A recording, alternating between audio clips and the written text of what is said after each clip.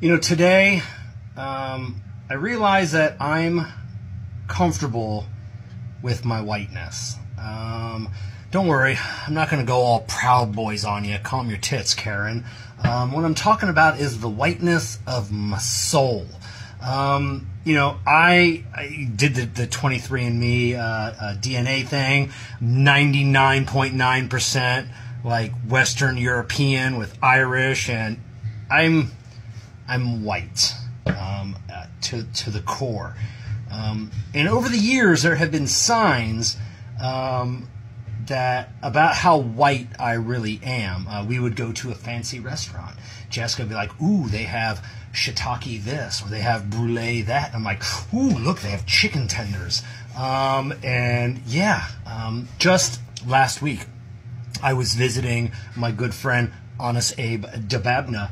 Him and his wife took Jessica and I out to lunch. She's like, "Do you guys like ramen?" I'm like, "Who doesn't like ramen?" So we get to this place. It's a new place. We're looking at the menu, and I'm like, there's a lot of fancy words on here. I thought there'd just be a bunch of ramen. So I found, I'm like, looking, like, seafood ramen. I like seafood ramen. I ordered seafood ramen.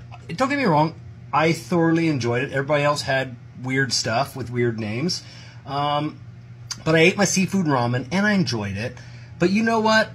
I come to realize after that meal, I really do like seafood ramen, but I like the bricks of seafood ramen, and like you put in like the powder, and then you put in the boiling water, and it rehydrates some scrimps, and almost makes it look fancy. That's the kind of seafood ramen that I like. Over the last 2 days, Cinco de Mayo was yesterday. My boss, who is a Cordon Bleu graduate, so a chef, he has his favorite Mexican, hoping that's the right term, a food truck that he likes to purvey. And so the last couple of days, he has gone and gotten us some of authentic Mexican cuisine. I hate street tacos. Throwing it out there. It's a hill I'll die on. I think street tacos, there's a reason why they're cheap. They're disgusting. And just getting all this other like fancy food, and can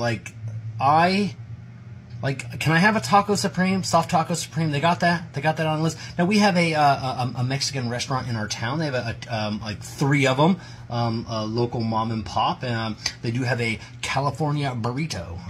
That's what I get. I don't get any of the stuff with the words I can't pronounce.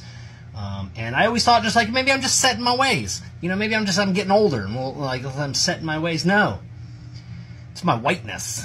My whiteness is, I'm sweating. I'm sweating my whiteness right now. And I'm okay with that. I like a taco supreme from Taco Bell. I like a taco salad from Wendy's.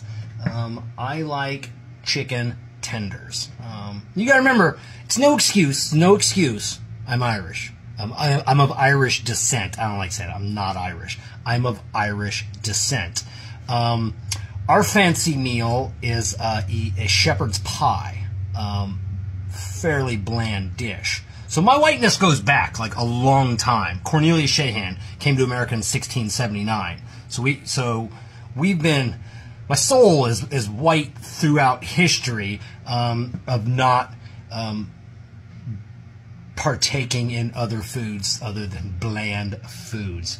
So I'm okay with that. I don't need to do the hibachi like Jessica loves doing. I don't want to try sushi, even though I've never had it. I don't want to try it. I don't want to try a lot of things. I appreciate the Mexican culture, the heritage. I want to travel the world. South America, Australia, Germany, everywhere in the world, Ireland, and I want to try, I don't want to try your food. I want to go to, because every country, hashtag America, has an American restaurant with a version of your food, and that's what I want to try. I want to try the Americanized version of Australian food. I want to try Americanized Germany food. That's about as far as my whiteness is willing to take me. I don't want to try your haggis, Scottish people, and I don't want to try your Americanized version of haggis either. There's a lot of things I don't want to try.